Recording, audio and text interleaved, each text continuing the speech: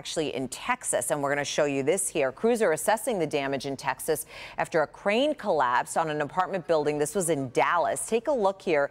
Severe storms came through the area on Sunday, causing the crane to just topple onto the building and a nearby parking deck. One person was killed. At least 6 others were hurt. Residents in that area, they all had to be evacuated to nearby shelters.